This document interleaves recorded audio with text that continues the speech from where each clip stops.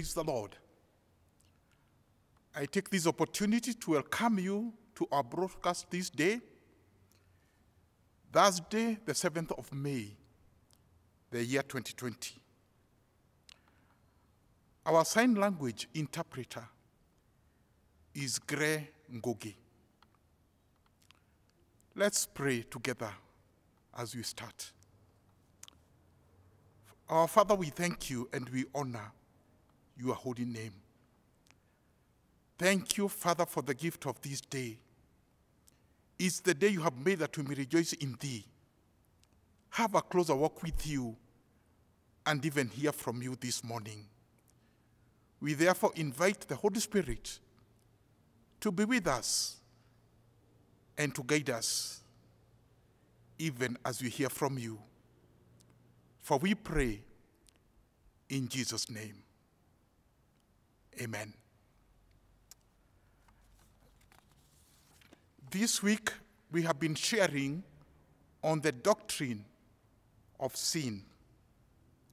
Yesterday, we were learning about the warfare we have as Christians with our greatest enemy, Satan, whose ministry is to steal, to kill, and to destroy. We also learned that the devil is a thief, he is a murderer, and he is also a deceiver. He deceived Eve into eating the forbidden fruit, and sin came into the world. The entire nature of man was mentally, morally, spiritually, and physically affected by sin. We cannot forget the biggest mistake that Eve did was to move close to the forbidden tree. We cannot take ourselves close to a temptation and get away with it. In 1 Thessalonians chapter 5 and verse 22, it tells us that to avoid every kind of evil.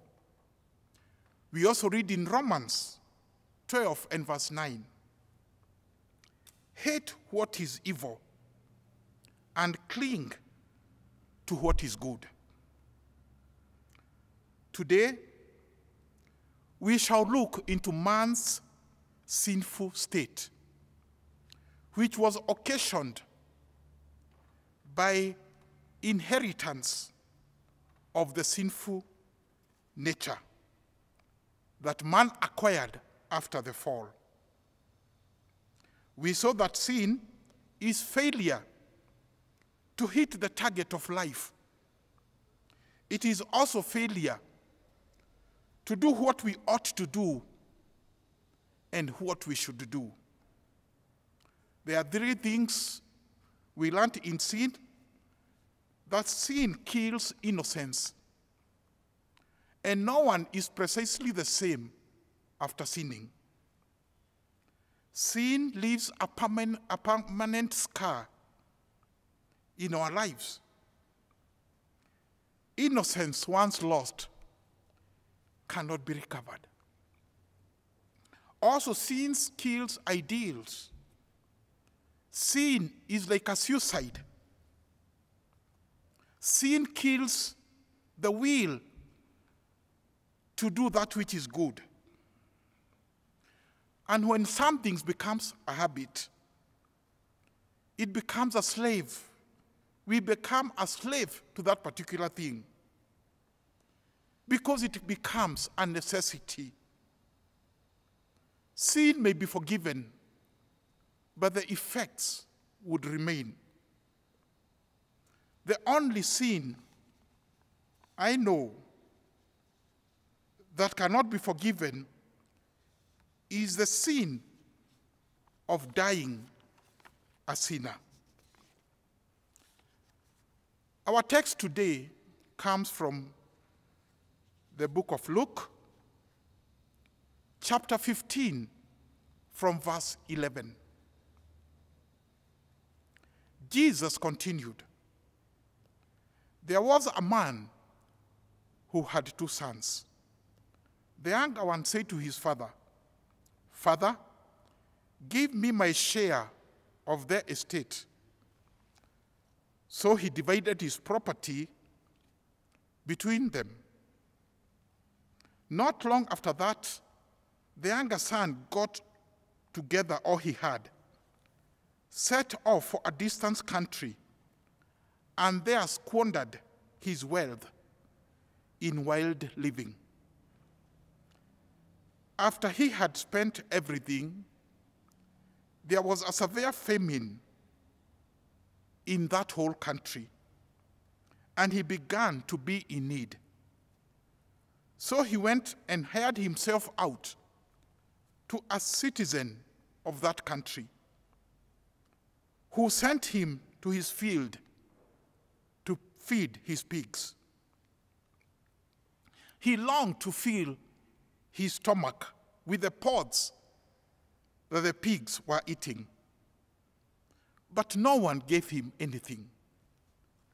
When he came to his senses, he said, 'How many of my father's hired servants have food to spare, and I am here starving to death? I will set out and go to my father and say to him, Father, I have sinned against heaven and against you. I am no longer worthy to be called your son. Make me like one of your hired servants.' So he got up and went to his father. But while he was still a long way off, his father saw him and was filled with compassion for him. He ran to his son, threw his hands around him, and kissed him. The son said to him, 'Father, I have sinned against heaven and against you. I am not worthy to be called your son.'" Verse 23, "Bring the fattened calf and kill it. Let's have a feast and celebrate, for this son of mine was dead and is alive again. He was lost and is found." So they began to celebrate. We share about this story of this prodigal son who asked his father to give him his inheritance. And we are told that once he got his inheritance, he took off to a far country where he squandered his wealth with worldly living. Now, what do we learn from the prodigal son about the sinful state of man? Number one, we do learn that a sinful state is a state of departing and distancing from God. It is a state of departing and distancing oneself from God. One has no desire for the things of God. We saw the prodigal son went to a distant country away from the father. We also distance ourselves away from God. Some have no desire for the church, no desire to serve God, no desire even for fellowship or for prayer meetings. Friends, do not keep distance with God. We are currently being told to keep distance so that we do not get coronavirus. Here, I tell you today, it is more serious. We should keep distance with sin. Sin is more serious than coronavirus. Secondly, is that a sinful state is a spending state. A sinful state is a spending state. The prodigal son spent all what he had. He spent all what he had, and he left himself nothing. He was in need. How do you spend your money? How do you spend your talents? How do you spend your time? Is God a priority as far as your resources are concerned? We read in Isaiah chapter 55 and verse 2, why spend money on what does not satisfy? The young man was just spending. A sinful life is a life of spending carelessly on what does not satisfy you. Thirdly, a sinful state is a wanting state. Some spend money because they wish to, but not because they have a need. After spending state, it's always good to remember that there will be a famine state. The prodigal son, after spending all what he had, we are told there was famine in that land, and he was in great need. You find that at that time, you find that you are misused and you are misplaced. He had to be employed to feed pigs. He was misused and he was also misplaced. The fourth point is that a sinful state is an excessive state. The prodigal son spent money excessively. He squandered all his money, the Bible says, with prostitutes. Even as today, why should you buy a woman who is not your wife a car or a house? There are many who are doing that. It is because of sin that you can spend excessively for that is hopeless, for that will take you to sin. Someone defined this kind of love as L standing for lake of fire. O stands for ocean of tears. V standing for valley of sorrows. And E, end of life. Of course, the wages of sin is death. Number 5, a sinful state is a state of perpetual dissatisfaction. One does not get satisfied, whatever the case. We read in Isaiah 55 verse 2, why spend money on what is not bread, and your labor on what does not satisfy? People go away from God to get satisfaction, but they are disappointed. Most of the time they are disappointed. You remember the story of the Samaritan woman. She had come across 5 men. In fact, the one she had that time was the 6th one. But 6 men did not satisfy her. She had to look for this man, Jesus, who satisfied her and gave her water that you not thirst again. The world will never satisfy you, but it's only Jesus that will satisfy. Number 6, a sinful state is a state that cannot be expected to be relieved. There is no rest except from the Lord.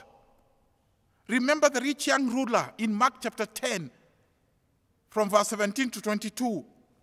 The Bible says he was youthful. He was a young person, yet he didn't have peace.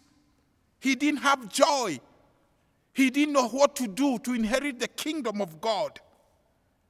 Many are fighting to be young, and there is nothing wrong with that. In fact, the Bible says, let your heart give you joy in the days of your youth. But that is not a ticket for salvation or for heaven. This young man, we are told he was rich. Maybe he could buy whatever money can buy. He had bought himself all what he needed.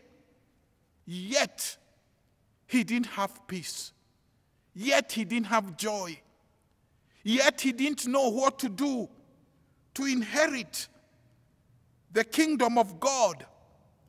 The Bible says, what will it benefit man if he gains the whole world and loses his life? We are told that this young man, he was a ruler. Being a ruler, he had high status.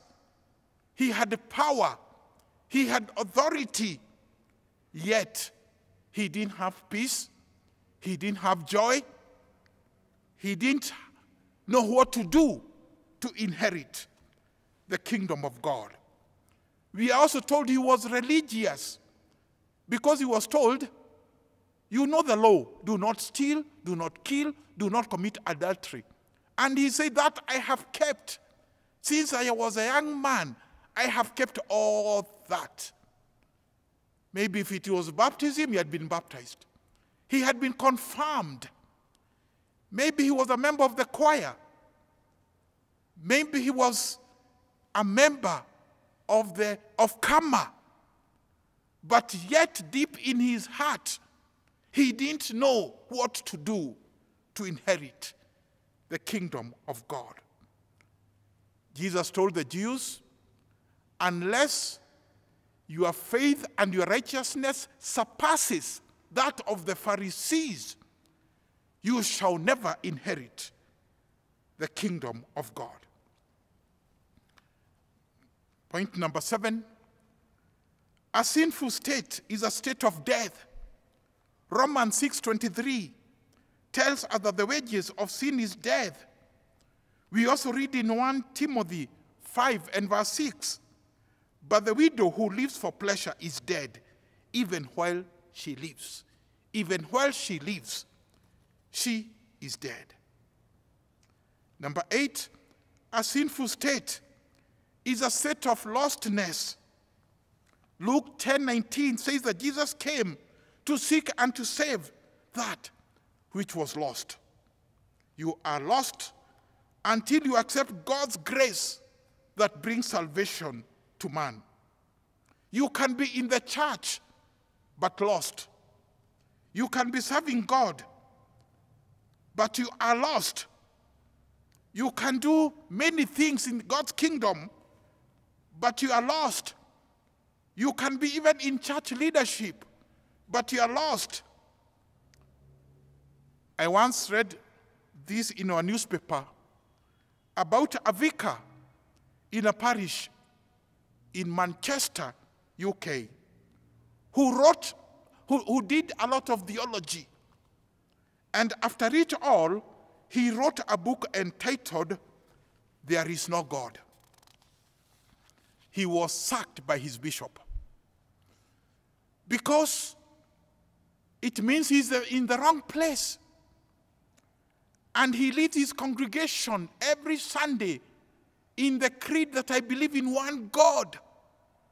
Yet, he didn't know him at all. Number 9, a sinful state is a state of madness.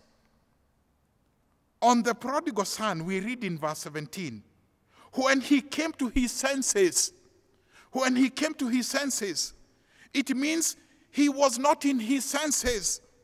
All that time he was spending, all that time he was living wildly. He was not in his senses. Sometimes you wonder things that sinners do. You wonder whether they are normal. And that's why in many cases, the judge will send them to the doctor to be seen whether they are normal because of the kind of things they do.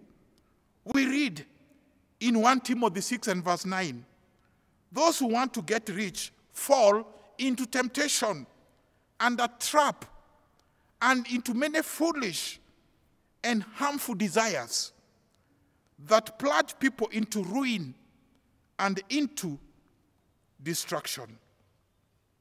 Finally, a sinful state is a hopeless state.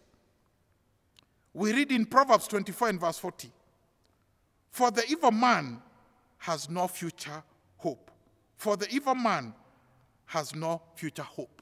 Friends, like the prodigal son, you can come to your senses, arise, and ask God for forgiveness.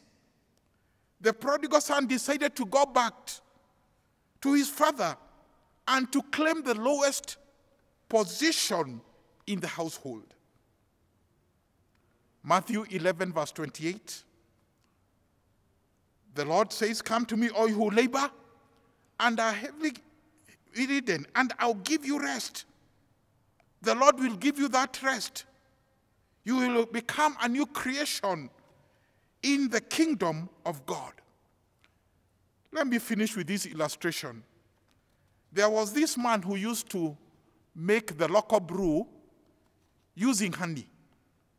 One day he went to buy honey so that you prepare the local brew. And he was to go across a forest. And after he bought the honey, and he was coming back, in the middle of the forest, he fell in a ditch. And it was a big ditch, a deep ditch. And he tried to come out. He couldn't be able to come out. He tried to shout, and there was nobody around there to help him. Finally, some two young men were passing by, and they heard this man shouting. And they went to where the shouting was coming from. And so they saw him down deep with his honey put up in a debe. And he explained them, I was passing by, I fell here. Please, can you remove me? And so they tried. There was no way they would be able to remove him. And so what they thought is that they went somewhere and they looked for a rope to remove him. But as the man held the rope, he became too heavy. They were not able to lift him from the ditch. But as they looked down, they saw the man is holding the rope in one hand and the debe of honey with the other hand. And so he was so heavy for them to lift him out. And they tried to tell him, can you leave away the honey so that we can save you?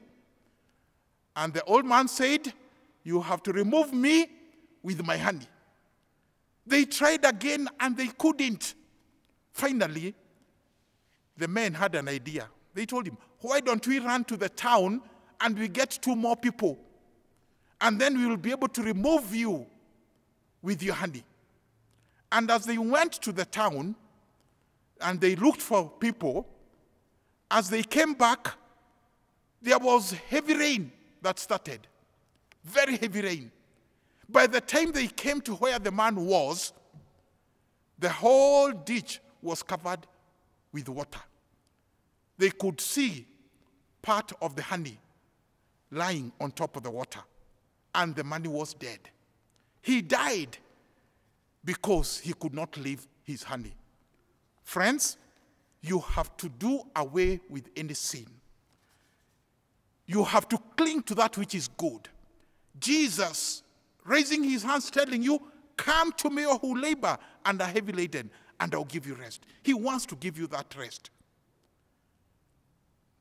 As you listen to me today, as you watch, maybe you are there and you need forgiveness. You want to do away with this sin. You want Jesus to come into your life. I'll ask that you say this prayer after me. Say this prayer after me. Say, Heavenly Father, I know I'm a sinner.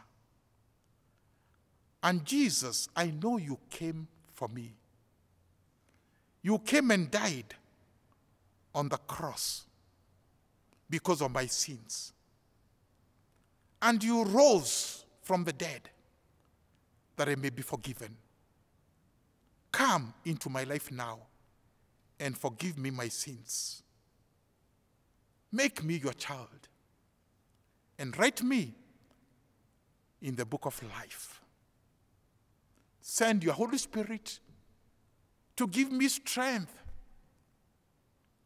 that I will be able to overcome the enemy, to live in victory, and at last to inherit your kingdom. We thank you and we honor you, for we pray in Jesus' name. Amen. Father, we thank you and we do honor you. Thank you, Lord, even for all those who heard this message. Holy Spirit of God, we pray that this message will not turn back void, but it shall accomplish that which was purposed for. Thank you for those who said that prayer. Thank you that you have forgiven them, Lord. We pray, Father, that you will help them in their prayer life. You will help them even in study of your word. You will help them to live even in obedience to your word. We cannot forget to commit this nation into your hands, Father. We pray for your blessing.